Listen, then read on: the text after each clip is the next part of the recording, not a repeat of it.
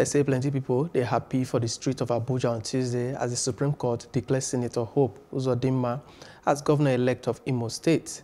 The nation apex court rule say the March 19 governorship election inside Imo State, it no go well as the law take put as they say vote from about 388 polling units in all day. And they say may they add them to the vote tally of Senator Uzodinma. Now the 7-man panel MC Justice Kudirat Kekere could stand for.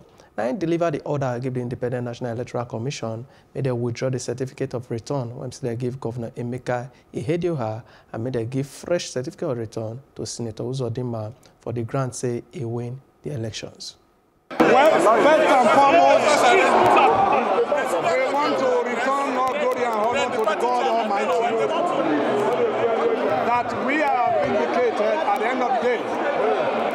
Our position from beginning to this end has been that the case of Imo is very unique.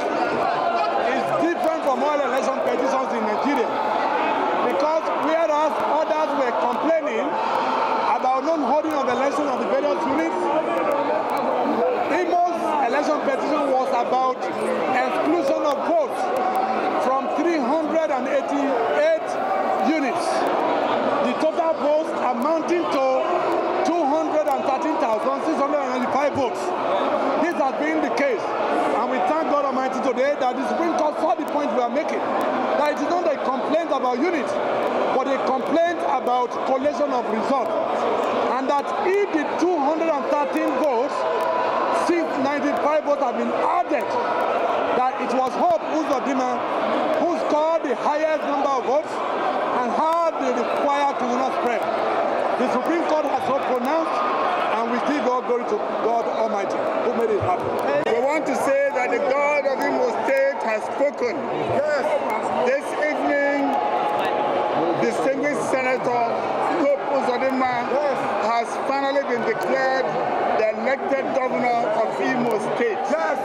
This is a story that has been in the communities in Imo State that Hope Uzodinma won the election.